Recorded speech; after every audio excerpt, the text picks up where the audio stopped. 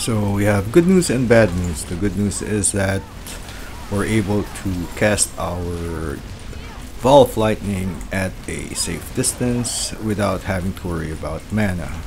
But the bad news is that we had to sacrifice a good chunk of damage for it. I have equipped both the Umbral and recharging aspects on the rings. To make matters worse, I also removed my disobedience on my amulet and got the stable aspect. All for the sake of getting mana from a safe distance. Because tomorrow they'll be releasing a new amulet. The Rasha amulet is coming out tomorrow, so we're gonna have to sacrifice one of the rings. By the way, I think there's a new glyph come with it as well. Not really sure. So that's why we're doing the experiment. Oh, one more thing is that we purchased the Enchantment Master, which cost us 15 Paragon points, by the way. The Enchantment Master, if you're wondering, it brings the free casts of Chain Lightning from 100 mana to around 86, I believe.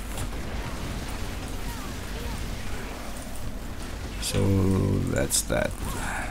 So we're gonna be removing one of the rings and hopefully still be able to play ranged when the Tall Rush ring comes up.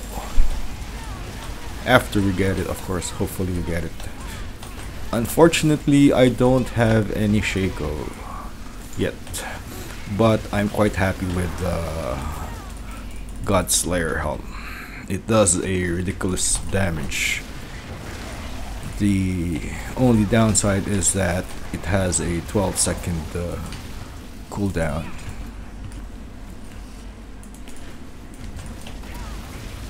At burst, I think it's much stronger than the Shaco, but at the expense of the 12-second burst.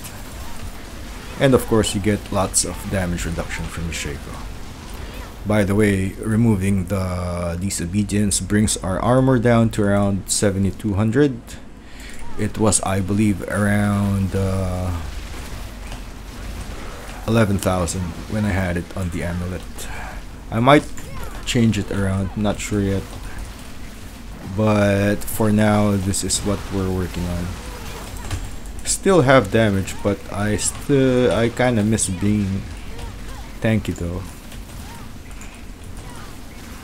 Those quill rats, when they shoot and you don't have disobedience, you die immediately. We're okay on the damage reduction side. We have I made a very good Paragon board. If I can show you real quick.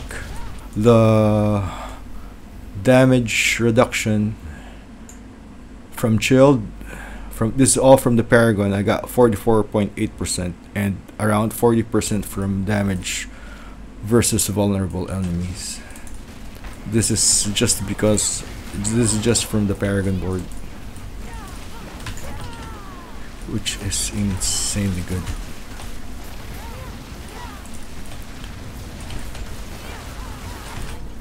See, damage is still good. Hopefully we should be able to play Eye Shards once the new glyphs for the core skills comes up. I'm not sure if it's coming in tomorrow, but we'll see.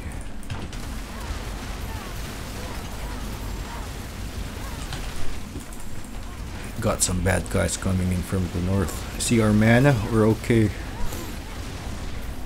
As long as there's mobs around, the Umbral aspect takes care of it.